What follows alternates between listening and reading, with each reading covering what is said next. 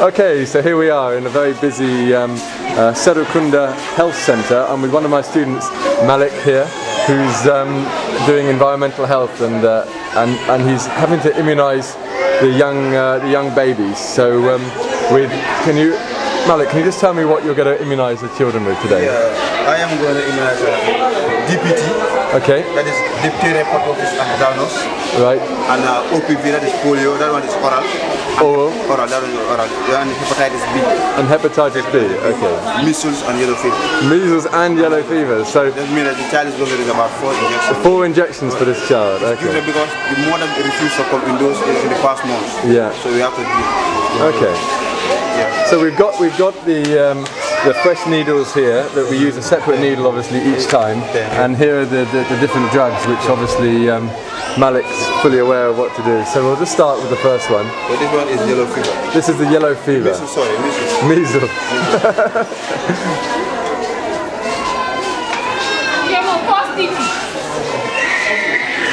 And this is the mother who's happily allowing us to film, so thank you very much, and her lovely baby girl.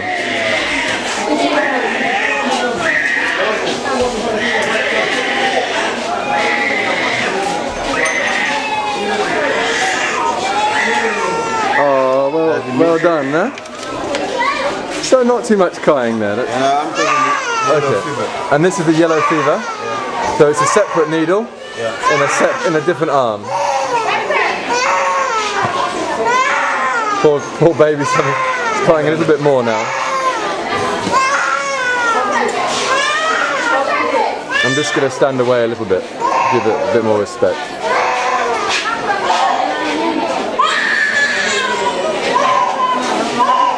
Okay, so there's the yellow fever. Okay, so we'll just do one more child now. Malik, if you just tell me what's on the list for this child. Yeah, this one should take vitamin A. Just vitamin A, and it's taken orally, yeah? Orally, and mebendazole. Mebendazole is a tablet. Okay. It's a tablet. For the stomach. Okay. Abdomen pain.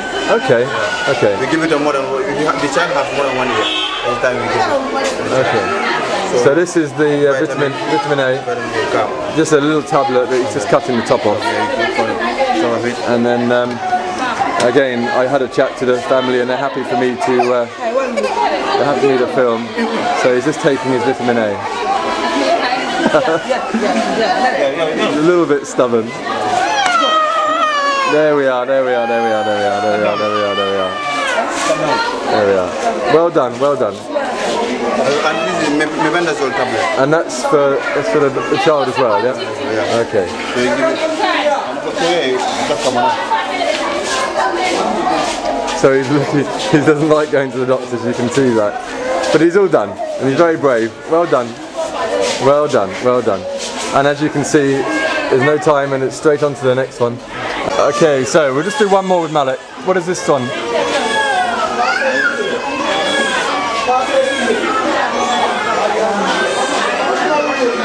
So, this DPT booster. Okay, and I've had a chat to the mum again, and she's happy for me to film this. So I'm thanking her very much.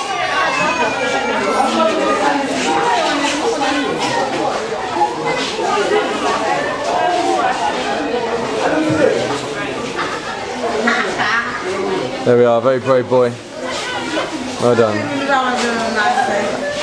And then an oral vitamin A again.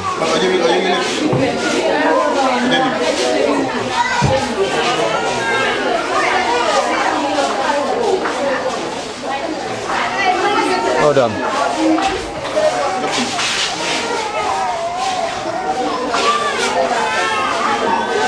Okay. Okay, thank you very much. Thank you. Cheers. There he goes. Back with his form. And as you can see, there's plenty more mothers here waiting for their children to be vaccinated. So we'll leave Malik to do his job, and we'll carry on our day. Okay. This is a pregnant mother who's getting. I'll find out what she's been getting in a second.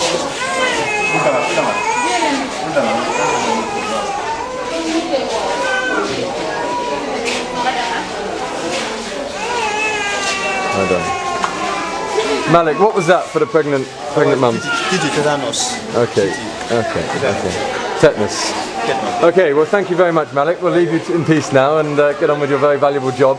And yeah, thank you for letting us come and have a look at how you're working in the practical bit of the university course. Okay, thank you. So here we are at the University of the Gambia. I'm here with Jaje Toure, a student from Armitage, teaching at Armitage School, and now he's doing his BSc in technical drawing.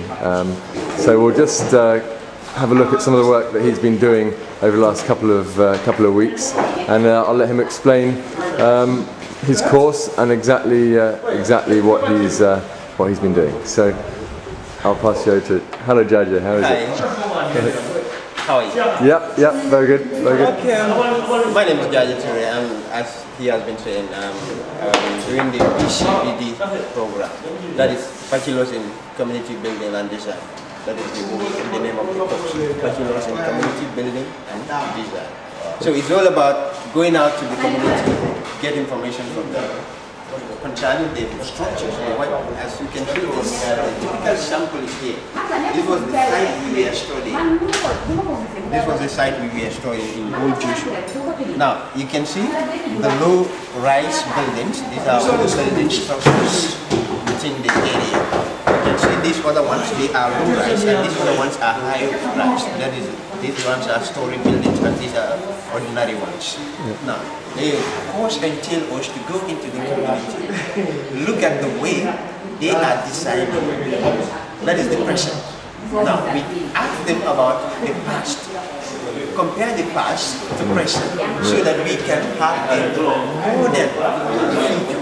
Yeah. So that when we are designing for the future, we know what to design, what to go in for. Taking information from the present and the past will help us develop the future. That is all about the course. Okay. And as you can see even on the board here, we have some pictures. These are some of the buildings which were erected long years ago, and now they are in the mood of collapsing totally. Some part of it is been collapsed. We took a typical example of this. As you can see on the drawing here, part of it has already collapsed. Now, what is the cause of the collapse of this building? Yeah. What it entails, we have to go out to the community to find out. It's not only looking at the building and coming out with solutions to it, but we have to ask the owner of the land why the building has collapsed, and they will give us the reason. And one of the reasons why what they gave us here is it is aging. It has been there for more than 25 years. So you can see an old building, and the material we used to build this was wood, not cement. So you can see this is another disadvantage. So when we are building in the future, we will know what to do, comparing the past, the present, and the future. Okay. And you can see all the structures here now, they are using cement instead of mud. The mud was the past. Now they are using cement as the present. But in future, what can be designed to make it better, last longer than the cement? That is all about the process. Oh, well, thank you very much. Going back to the community and get information design for the future. Yeah. So Jaje, you're in the second week now of your 3-year course. Oh, so third week. So this is his first project, and we look forward to coming back to next year to see you in year 2 of 3, and then obviously year 3, and then back to Armitage to carry on teaching at Armitage and teaching future students this technical drawing and building design. So thank you very much for showing us what you've been doing. Cheers. You're welcome. Okay. Nice meeting you. Thank you for everything. Okay, thank you, Jaje. All right.